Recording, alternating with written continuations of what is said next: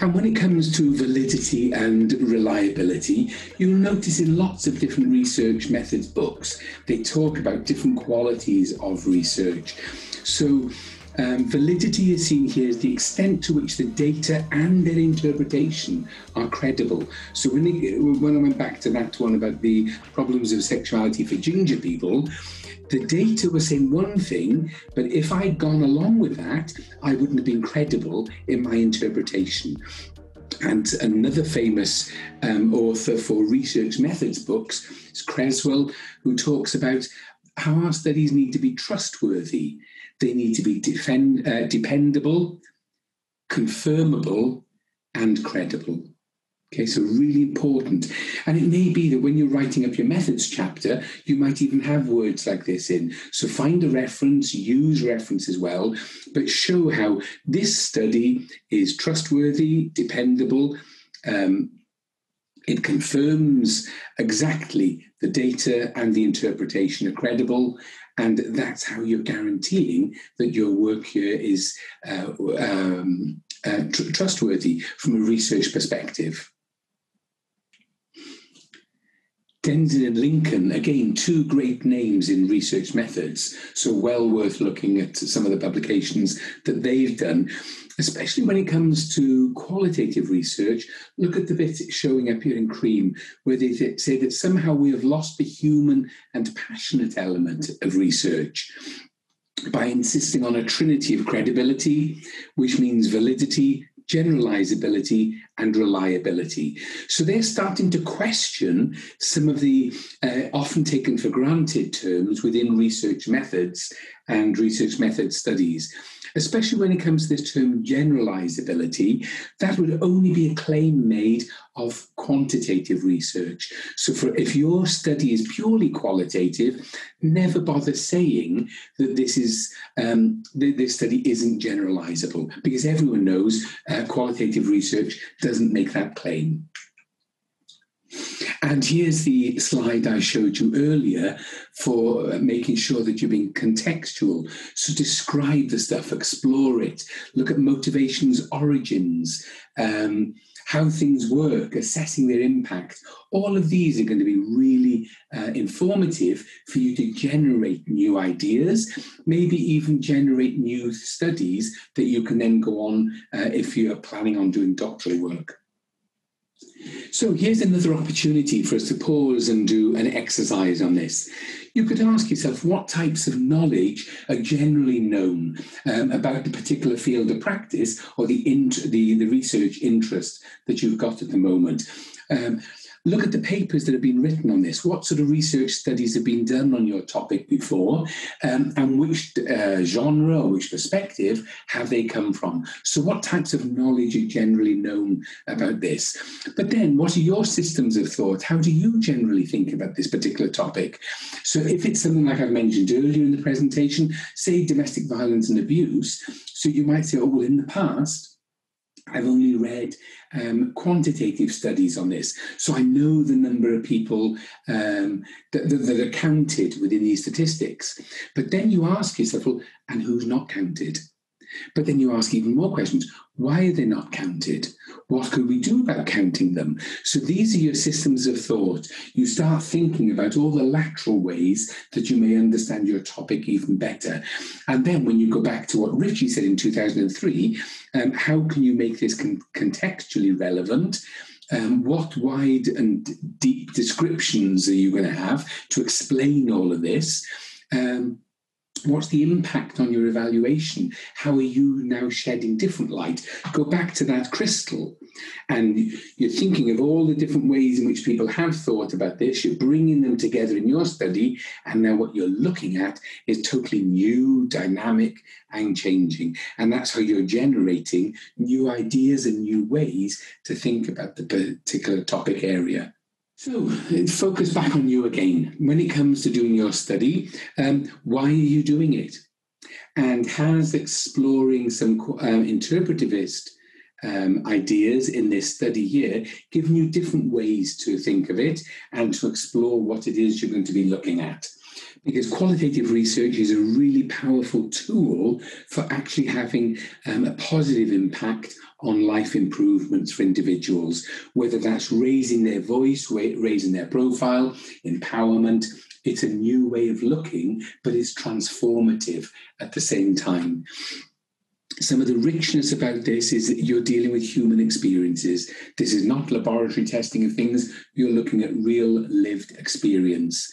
You're looking at the different meanings, not only that your participants will give to this, but you as the researcher, so meanings and understandings as well. And especially when people are coming from many, many different ways with different perspectives on a various topic that you're looking at, is going to give you new understandings. One other funny little sentence that somebody came out with as part of my own doctoral research those years ago was in talking about sex, look at the ways in which people don't talk about it, the ways in which it's hidden, sotto voce, under voice. It's hidden and buried. And she was a registered nurse who said that when she did her registered nurse education for 3 years, when she did that, there was nothing at all mentioned about sex or sexual health. She said the only one reference that ever came out about this was from her sister tutor, as they used to be called in those days. And the sister tutor just said that if ever they were going to give a young man a bed bath and they pulled back the sheets and he had an erection, then just flick it with their pencil. And she said in 3 years, that's all they were ever taught about anything to do with sex at all.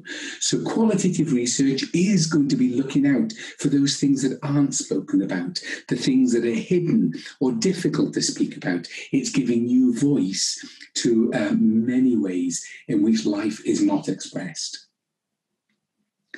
When it comes to justifying your paradigm, and especially when you're doing your research proposal, look at what others have done on it. And one of the databases well worth looking at is something called the British and Irish Index of Theses. And that's every doctoral study or every Master of Philosophy that's been written in Britain and Ireland on particular topics. And especially when you're going on to do doctoral studies, it's important to have a look at that database. So the British and Irish Index of Theses, okay? See what other people have done on it, because you want to bring something new to it. You're not just going to replicate what they've done. You're looking at it from totally different perspectives, and therefore you need to see, well, how far did they go and how much further can I take this on? Okay? Or it may mean that you're going to explore one dimension of something that somebody else has done.